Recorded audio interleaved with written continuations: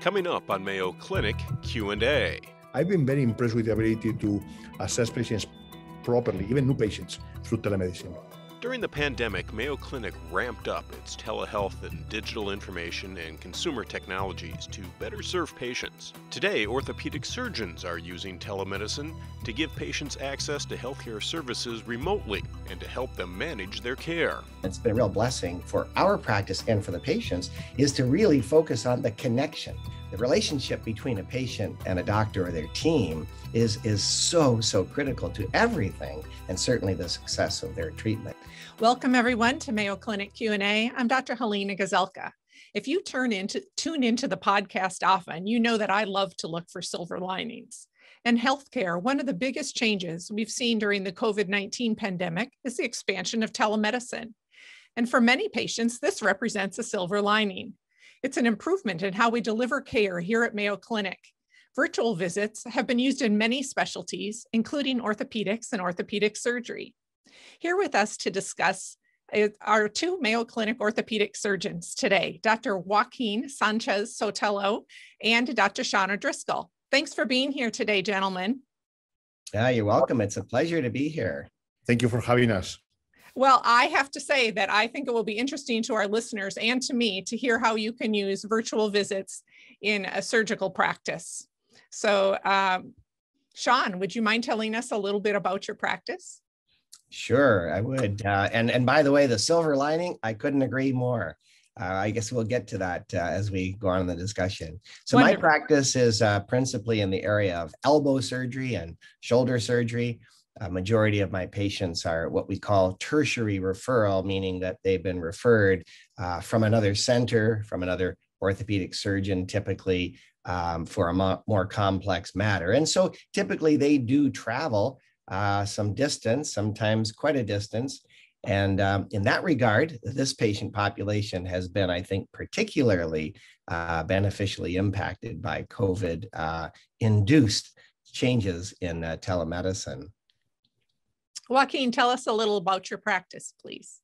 Thank you very much again. So my practice is similar to Dr. O'Driscoll. I do mostly shoulder and elbow surgery. And like him, I do take care of patients that come from all over the country or all over the world.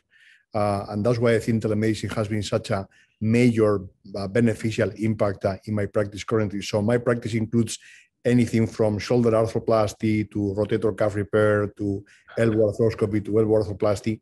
And one of the hallmarks of Mayo Clinic, as we all know, is that we take care of very complex patients that sometimes have been searching around in other places and don't get an answer. So they come to us because of the complexity level of their problem.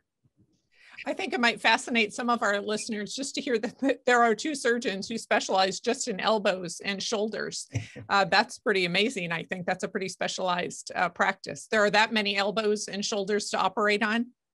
Well, actually, I do the left elbow and he does the right elbow. That's really specialized. What's interesting, Elena, is that the field of shoulder surgery and elbow surgery keeps expanding. So to your point, maybe 2 decades ago it was less common, but currently there are a lot of patients that need help. And we have procedures now that maybe were not offered in the past. And that's why the volume and the complexity of our practice has continued to increase over time.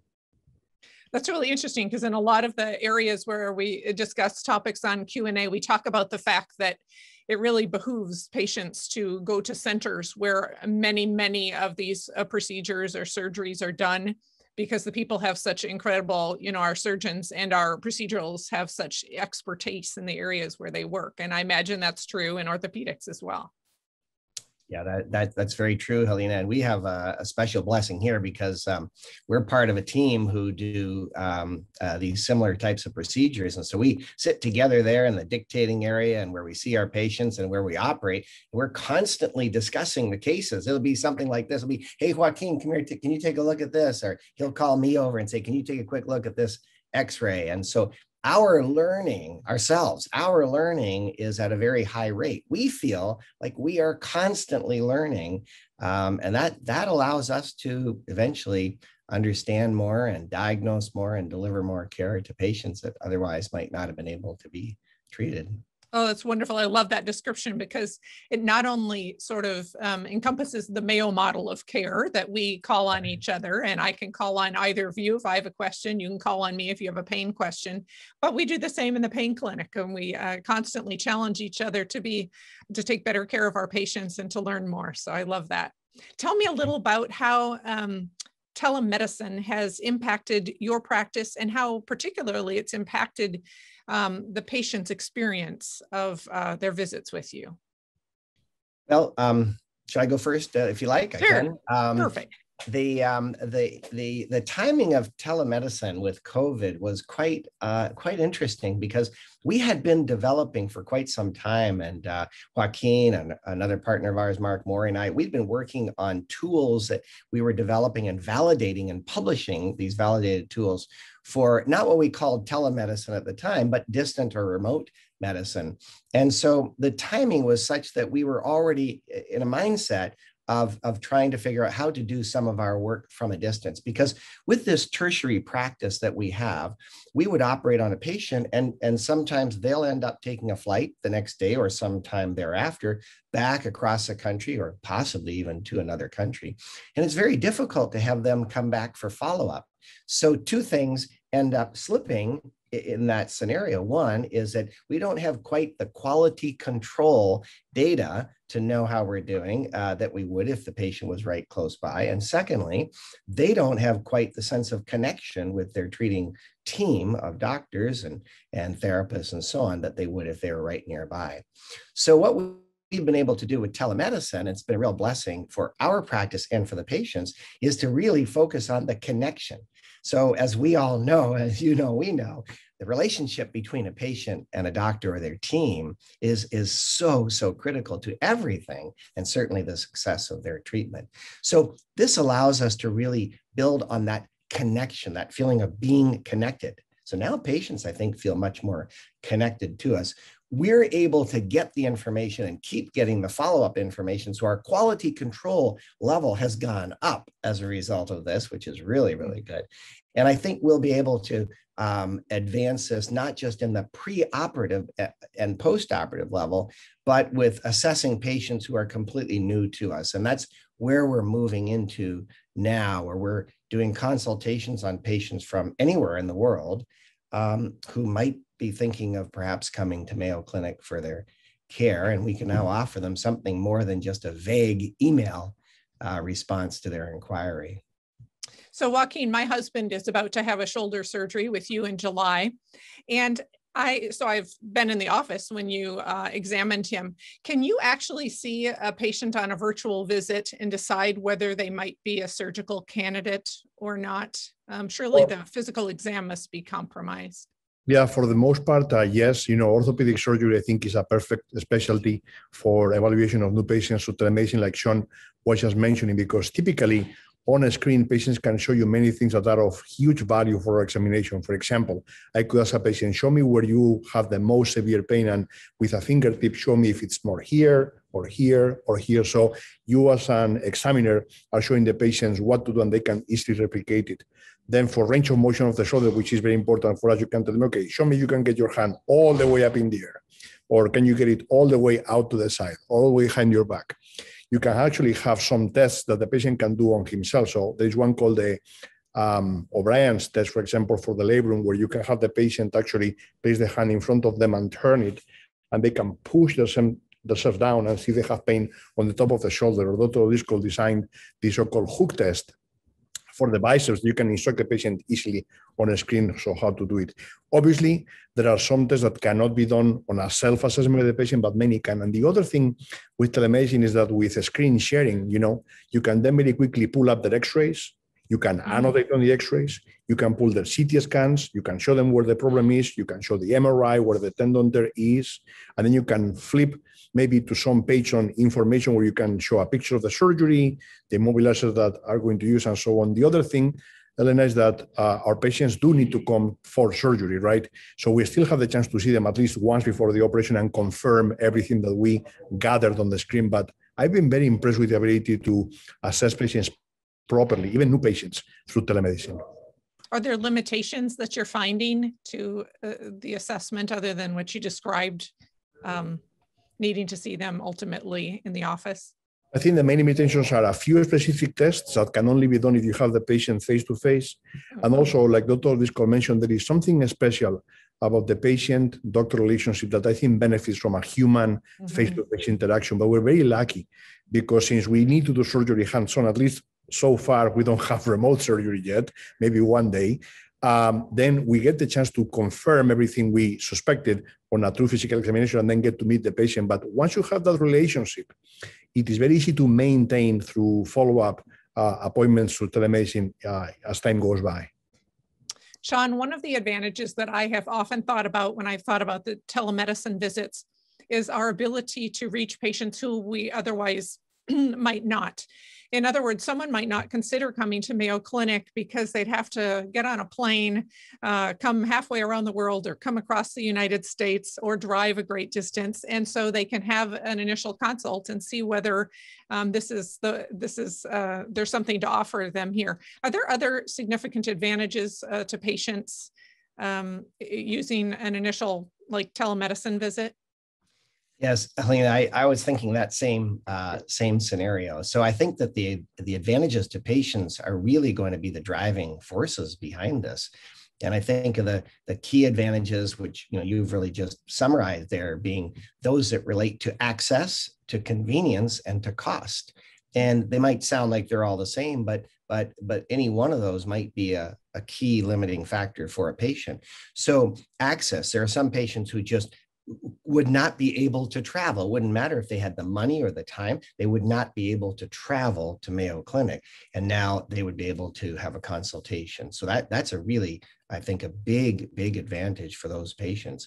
They might learn that it becomes worthwhile to make that travel in some sort of way that is made possible if they were assured of being able to be treated, or they might be able to now be diagnosed and then referred to somebody nearby who then can treat the patient adequately. And the other is, as I mentioned, is the convenience. There are convenience factors such as kids needing to get out of school and missing school, people missing work, missing sometimes a couple of days of work just to travel to Mayo Clinic, have your studies, have your consultation, and get back home. And all of these convenience factors are typically associated with cost as well. So the cost of care, whether it's a plane or gasoline or parking or hotel bills or food bills, the cost of care is ultimately going to be reduced with telemedicine as well, I see. So when we put all those together, I really do see this as being a real advantage to patients. And ultimately, I think one of the advantages, like you mentioned or asked about, in comparison to just coming here, one of the advantages is that we get a real sense for the patient before they get here. So as Joaquin was mentioning, we do this exam on the patient and we feel like we're face to face. Like I feel I'm, talking with you right now, even though we're in different rooms. Well, we get a sense that we've connected with the patient and we get a sense of what's going on with the patient. When they arrive, it's not completely new and fresh. Sometimes a patient arrives and we think to ourselves, oh, this is a little different than we thought. Mm-hmm. And now there's this big change of plans. We're scrambling to get consultations with other specialists, maybe change surgical plans, get a new study that normally you might need a week to book. Now we're trying to get it today or tomorrow. And that's a burden to the system and perhaps to the patient too. So now when they come there, we're very prepared. We know exactly what we're going to be doing. And we get to meet eye to eye and carry on with the plan. Rarely do we have these completely unexpected changes of plans now. So I see it as a silver lining, as you said at the beginning. I think those are wonderful points, Shawn. One of the things that I've often thought about, our primary value here at Mayo Clinic is that the needs of the patient come first. Mm-hmm. And I've always been struck by the burden that people must bear in needing to pay for a hotel, needing to get out of work and bring someone else with them who also has to be out of work in many situations, but just the cost and the burden of that. Joaquin, when someone comes here for surgery, is there a typical amount of time if they're having a shoulder surgery or an elbow surgery that they're typically committing to coming to the clinic for once they arrive? So like Shawn just mentioned, if we have already seen the patient through telemedicine, we can anticipate all their needs. For example, there may be a patient that in order to perform the surgery properly, you need 2 or 3 imaging studies, or they are, sicker, they have a heart disease or a liver condition and need to see a specialist in that regard. So if we can plan in advance, oftentimes 3 days is enough. Like a patient can come on a Tuesday, and if everything is on the schedule, between 8 and 5 is incredible how many services Mayo Clinic can offer. The following day, they go to the hospital, have the operation. Many times we do now the surgery as outpatient or same day discharge.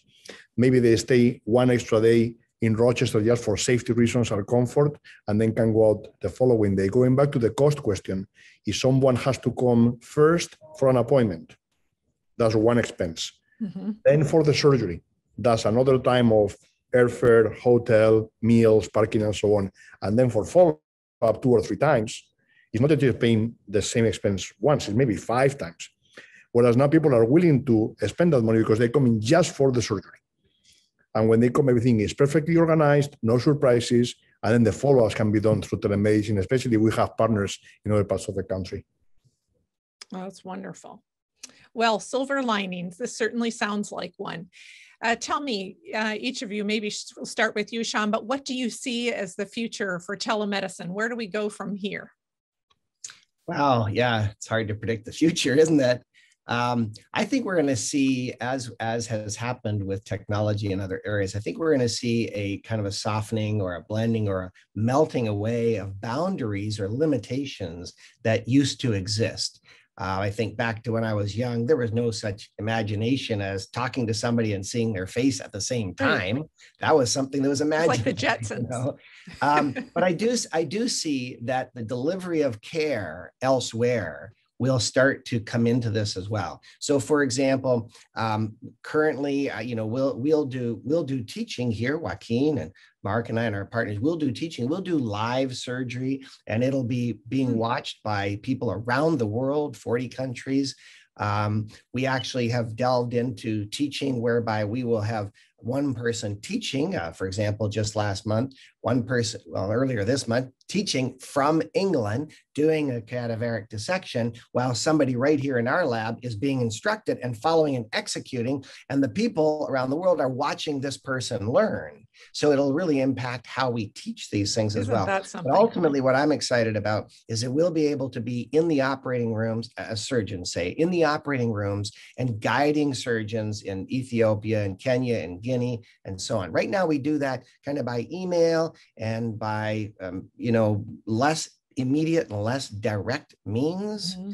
But I do see that in the future, we'll be doing it a lot more. Like I will be looking, you'll have your patient right there. And we say, okay, make an incision. No, I would go just 2 centimeters lateral. Okay, right there. Now go for 5 centimeters proximal that. Okay, right there. That's where you're going to find the median nerve. And I say, oh yeah, it's right here. Good. And that's just going to be another level that I see naturally developing. That's incredible. Joaquin, anything to add? Yeah, I think it is pretty clear to me, at least, that telemedicine is here to stay for the reasons that we discussed in this conversation amongst the 3 of us. And then if you power it even further with maybe wearable technology, where people can have a smartwatch or something that can monitor their vitals, or like a smart link we've been thinking about that kind of remind patients how to do range of motion exercises. Technology has been growing so fast in everything that we do. If you think about your car, your cell phone, your house, so many things are internet enabled or smart appliances. That's going to transpire into the future of medicine for sure. And I think we will make healthcare more affordable for many patients, but they will still get the best care when they need it. So I think it's here to stay, and I'm actually very excited about it. I think this is absolutely fascinating. Another silver lining. I think the pandemic, the sharing of information back and forth across the world as far as the development of vaccines and the knowledge that increased, and now seeing that applied into other specialties of medicine as we're increasing our ability to rapidly share information. And that's just amazing. Yeah, yes, I agree. Good news for our patients, that's for sure. Well, thank you both for being here today. Thank you very much, Elena. What a pleasure. I so enjoyed this conversation, and our thanks to Mayo Clinic orthopedic surgeons, Dr. Joaquin Sanchez-Sotelo and Dr. Shawn O'Driscoll for being here today to talk to us about telemedicine and how that's being applied not only in orthopedics and orthopedic surgery, but in many areas of medicine. I hope that you learned something. I know that I did, and we wish each of you a very wonderful day. Mayo Clinic Q&A is a production of the Mayo Clinic News Network and is available wherever you get and subscribe to your favorite podcasts. To see a list of all Mayo Clinic podcasts, visit newsnetwork.mayoclinic.org. Then click on Podcasts. Thanks for listening, and be well. We hope you'll offer a review of this and other episodes when the option is available. Comments and questions can also be sent to Mayo Clinic News Network at mayo.edu.